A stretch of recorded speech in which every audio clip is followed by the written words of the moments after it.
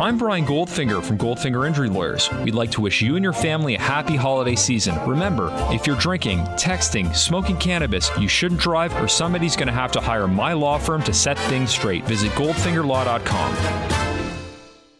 Hello and welcome to the Raptors Reaction Podcast. I'm your host, William Loom, speaking to you after the Toronto Raptors lost by a score of 126-101 to the Philadelphia 76ers on the road.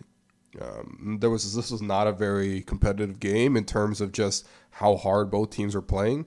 The Raptors didn't look that invested, which I guess makes sense because second night of a back-to-back, they apparently got into their hotel at 2:30 a.m. Had some trouble getting off the plane apparently, they just kind of played. I don't know, man. There's a couple. It's like you could give excuses, but I just don't think they treated this game too seriously. I don't think the Sixers, by the way, treated this game that seriously either. No Kawhi Leonard, obviously resting in the second half of a back-to-back, didn't fly with the team. Serge Ibaka was still out. JV, obviously still out. And so, those three were very important pieces in, their games against the Sixers so far this year. They didn't play, and so the Raptors couldn't get a handle on Ben Simmons, who was dominant. 26 points, 12 rebounds, 8 assists, 11 of 13 shooting. Man, only one turnover. That's a key stat, too, because, Ben Simmons wasn't acting like this when Kawhi Leonard was in the game.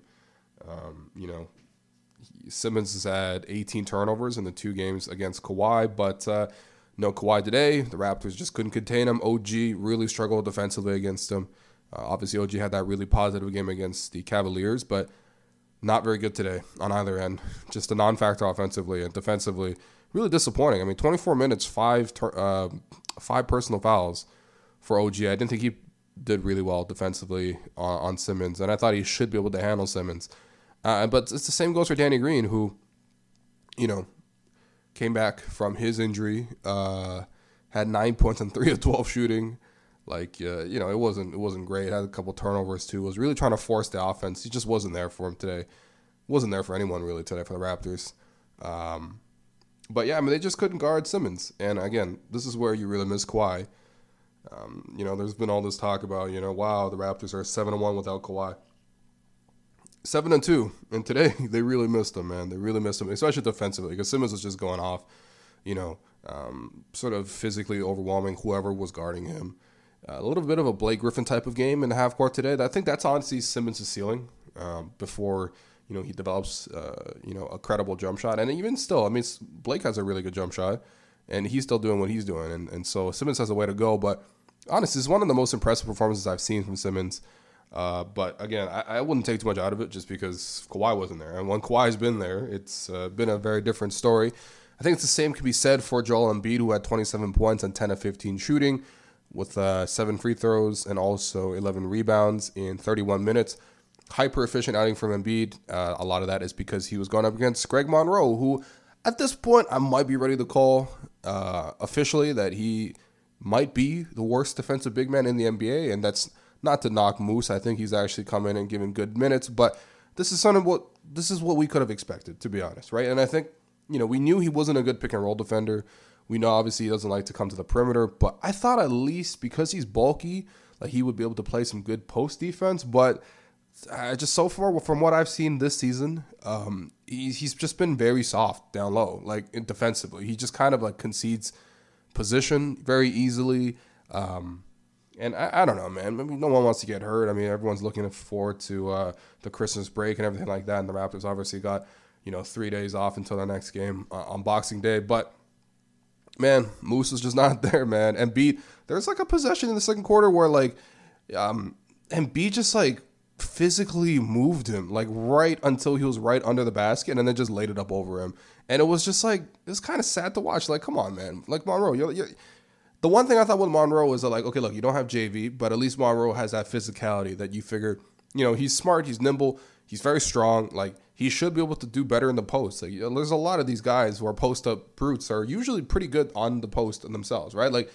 Al Jefferson wasn't another example of that. But yeah, today, man, Monroe was just not cutting against Embiid, and Embiid just scored at will. The Raptors' best shot at defending Embiid was actually when they had Pascal Siakam playing small ball center.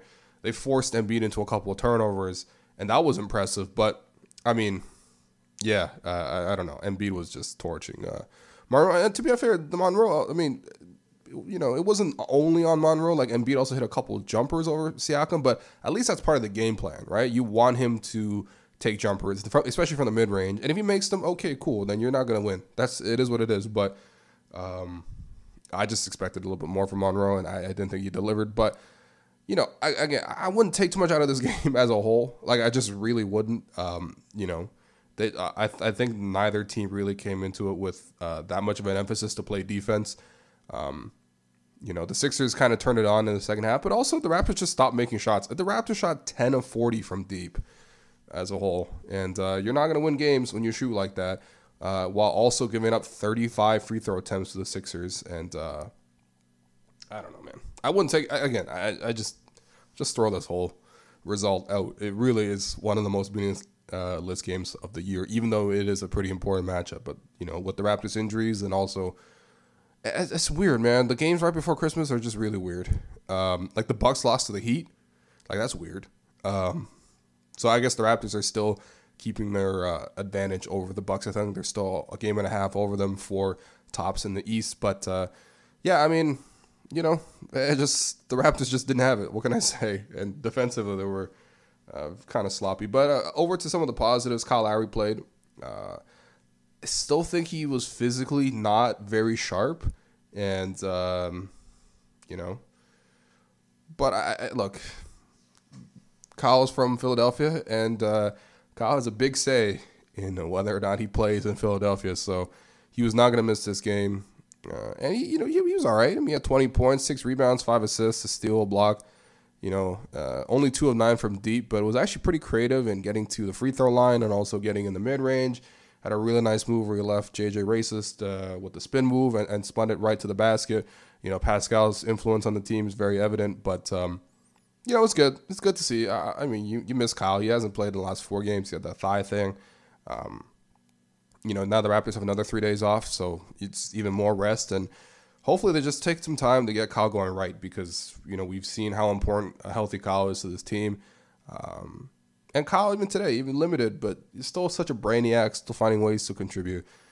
Kyle Lowry being Kyle Lowry. It shouldn't surprise anybody. Another positive from this game was Pascal Siakam taking a turn at basically being the number one option. Now, granted, he was a minus 21 in 37 minutes, so, it wasn't like that great, but he was not bad. He really wasn't that bad. He shot 11 of 21 from the field, but a lot of that was because he shot 0 of 6 from deep. He just couldn't hit that open 3 tonight. But overall, I mean, he was very aggressive going to the basket, capitalized on a lot of mismatches, hustle plays, loose balls, capitalizing, putting the layups in. Those are things that Siakam is always going to be good at.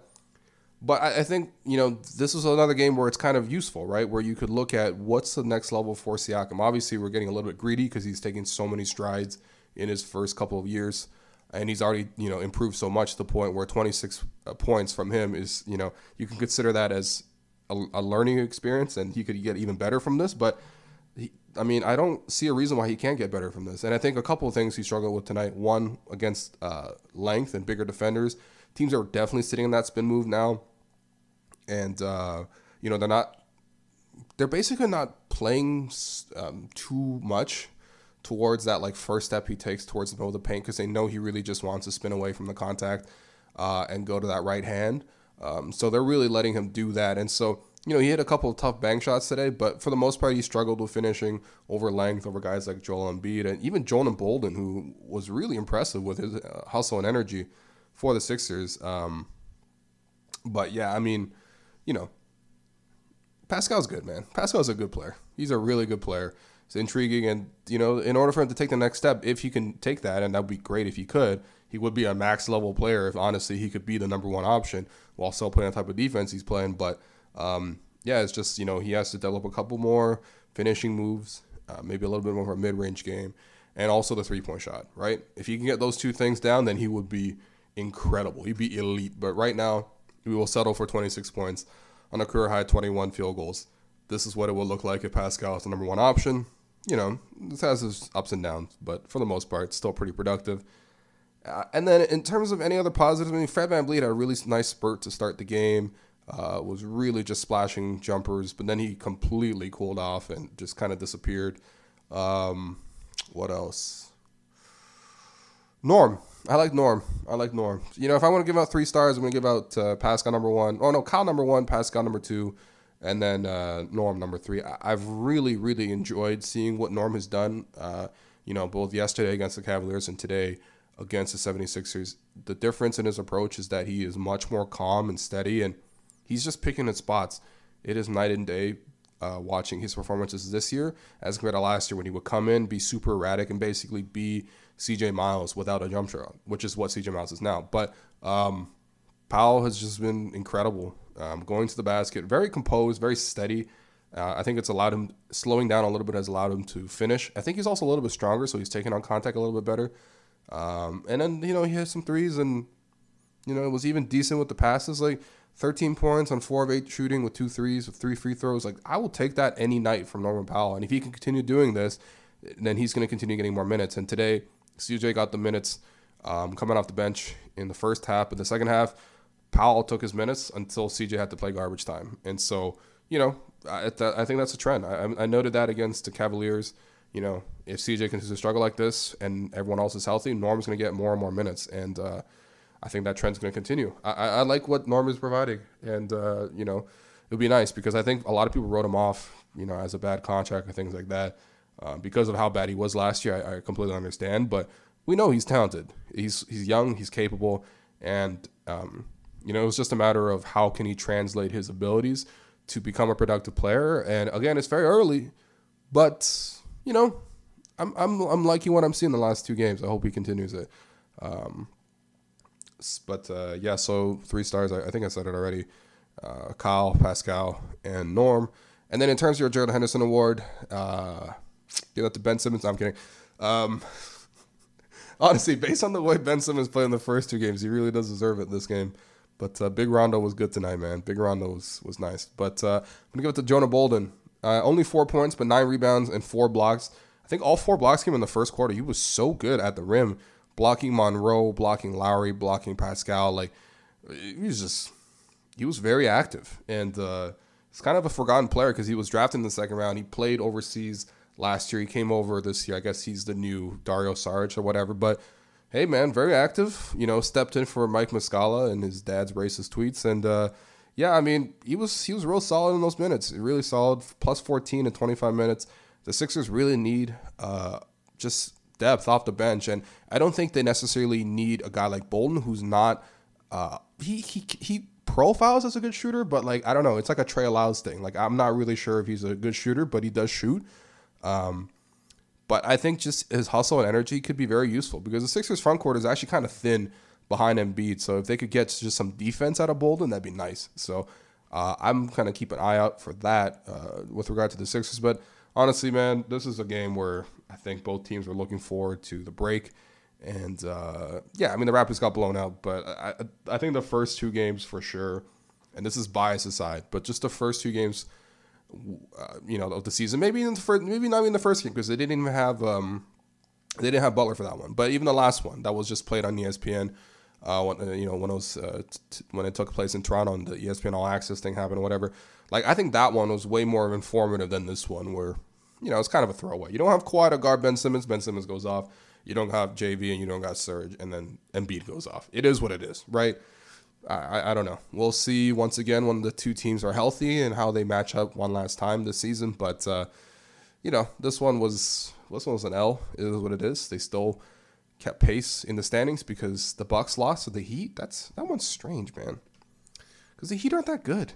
And the Bucks only had 8 points in the first quarter. Jeez. And Giannis had 9 points. Wow. Okay, I got to look at the tape for that one. But, yeah, it is what it is. It happens. It's not a big deal. You know, I think this is the last podcast before Christmas. So to everyone else who celebrates Christmas, you know, Merry Christmas, Happy Holidays to everyone else. And I'll be back on Boxing Day to recap the next Raptors game.